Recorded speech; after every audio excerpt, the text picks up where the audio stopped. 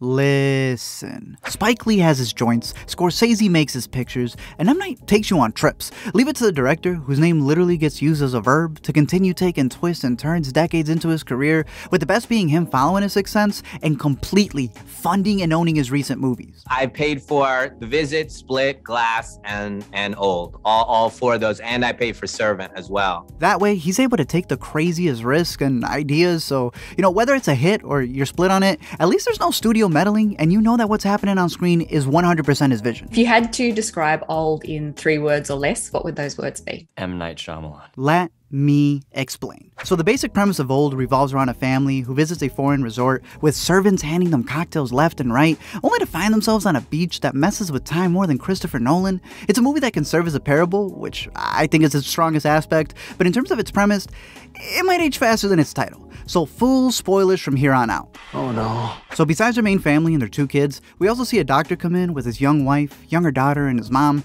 Miles is no stranger to getting lost on an island, and here he plays a nurse who's on vacation with his wife, who's a psychologist, who also gets lost. They're feeling unsafe. There is a lot going on here. And then there's a rapper who goes by the name Mid-Size Sedan. I envision him in my mind as J. Cole, Kendrick Lamar, Nipsey Hussle. They find a lady in the water, which ends up being Mr. Sedan's friend, which puts the plot in drive when her body floats to shore, causing a little bit of a murder mystery thing to go on the beach. He's the first to reveal a pattern of illnesses that'll connect them all when he mentions that he's got blood clotting, but the doctor's too busy blind spotting. I think this man had something to do with it. I don't like this dynamic at all. Before they can even pick up what's going on, the grandma's the next to go, and they realize half an hour is equivalent to something like 1 year of our lives. Because it's a private beach, they're super secluded and guarded by these walls made up of special rocks. They're minerals. Obviously, this ends up being a place where phones don't work. If you try to escape through the one-way canyon in, you end up getting vertigoed back out with what is described as cranial pressure, as if you're deep underwater.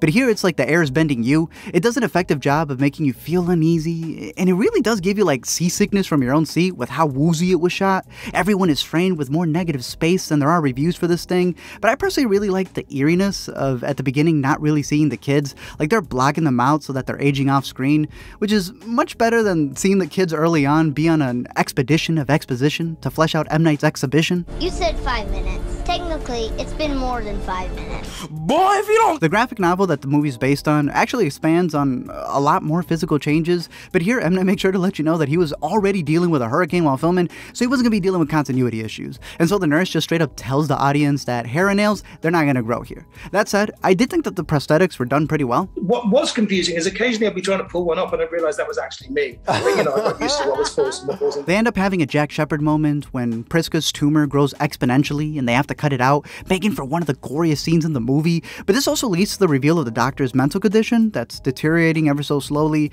which eventually leads him into manually shivving Mid-Size Sedan. I don't like this dynamic at all. In the graphic novel, there is an abundance of overtly sexual moments, but like... It's French. The one that they do keep here is that the doctor's daughter goes from being a little girl to a little woman who gets impregnated by Trent before she's even lost any of her baby teeth. And because M. Night's not a man who sticks to the formula, they have none for the baby, and it goes straight from the womb to the tomb. Just would never have been made in the studios. It's just, that would have been the first note. You cannot do that. Really? Yeah, you cannot do what you just did. It's too outrageous. You just can't. You can't do this to audiences. That causes her to try to escape, only to hit rock bottom. But hey, as morbid as this whole bit was, M. Night knew better than to do it to the dog like they did in the comic. I mean, I've done things in movies that you just can't do, right? You just can't do. I kill everybody, right? There's like, you could be a star, you could be a baby, you could be whatever. You're not safe in these movies. This couple is next when Jaren tries to swim away, only to end up drowning faster than Dunn did in that puddle, as his wife dies of a seizure because the doctor was too busy getting rusted. The biggest Shyamalan twist of it all, though, was this model. Her calcium deficiency ends up having her contort more than she did in Lovecraft as she ages, leaving the original family as the final survivors who have to accept their fate. They realize that their bond is unbreakable as the kids stay wide awake on the beach, seeing their parents return to dust like sandcastles on the beach. But in a last resort, they decode the signs that Trent's friend left them, whose uncle actually runs the resort. They magically become Olympian swimmers as they escape through the coral reef that leads them back to the village as they smash the cocktails out of the new visitors' hands in order to foil this place's evil plans. See, in the comic there was an additional character who was a sci-fi writer who pitched theories for why they might have all been trapped, and here I'm assuming that this journal that was left behind would be in his place. It's where he jotted down the previous trapped guests and made the connection that all of them were sick. And it's even Trent who realizes that they were being observed the entire time from a distance, as we learn that the island practically has its own Dharma initiative. Oh no. They go by Warren and Warren, who are actually trying to fix blood clots instead of causing them. They're a pharmaceutical company who's on its 73rd trial, using this beach as like a speed run for their cocktail medications that they've concocted according to each guest's health conditions. Guy had even found a pamphlet for them in the beginning that straight up said that the resort worked with them, so as an insurance risk analyst himself, he should have known better. Wow. You believe I found this online? Yeah. Now, I'm not sure how they get FDA approval without disclosing the 815 patients that have come prior. Are they like Minos and scrub all of these test subjects from existence? Wouldn't it be easier to just use that McKenzie realtor company that was mentioned in the movie, buy the land, and actually get volunteers so that you get the most bang for your buck? And while I know that the aging beach factor is the big wow, how do they make a cancer cocktail taste good? Wow.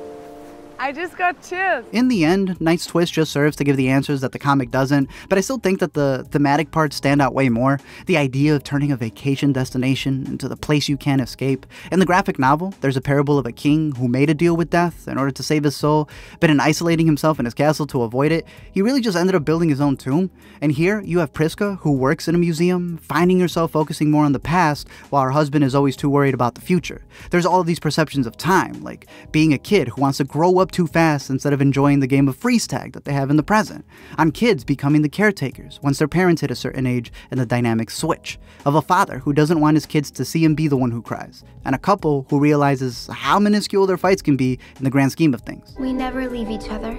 Nothing separates us. For M. Night, it also came at a time where he was reflecting back on his parents' age. From my dad, who actually has some dementia, and he would not stop talking about Jack Nicholson, Marlon Brando, and he kept going on and on and on. I was like, Dad, I'm putting this in a movie if you keep talking about this. And then he did, and it would, for me, it represents kind of like this thing that someone's holding on to for their sanity.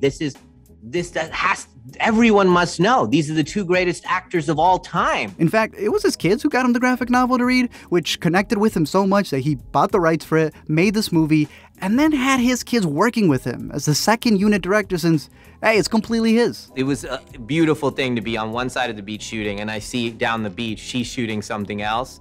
It's an amazing feeling, and at the end of the day, we were like, work buddies. At the end of the day, we would go and have a drink and eat something at the bar, at the hotel, and then fall asleep, and we would just chat about what happened. I can't believe the camera jammed on that thing. And we would share stories. So whether you're someone who's stuck in the past, stuck in the present, or stuck in the future, one thing's for sure, you can't outrun time. Time beat him. Time, takes everybody out. It's undefeated. Thank you all for watching this video, and I'm curious to know your thoughts, your theories, anything else down below in the comment section. I know that M. Night's not a person who does a lot of sequels. He just reserved that for the Unbreakable series, but I'm curious to see what you caught that I might have missed. But it's definitely one where the thematic elements are like the best parts of it. It's telling you to appreciate life, enjoy the now, and that idea that, as he states, we enjoy the sunset when we're on vacation, not realizing that it's still the same sunset that we have back home, and really just looking at time as being the most valuable thing.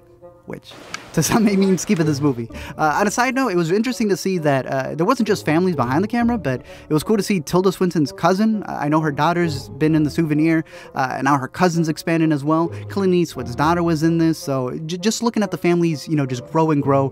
And it's going to be interesting to see whether M. Night's daughter is going to be doing more stuff. I know she's directed some other stuff dealing with TV, so we'll see what the next M. Night dynasty has in store. But I'm curious to know your thoughts on this movie, whether you liked it, whether you didn't, your theories, what your favorite M. Night movie is, any of that stuff down below in the comment section. And until next time, don't forget to comment, like, and subscribe, and I'll send you a special cocktail.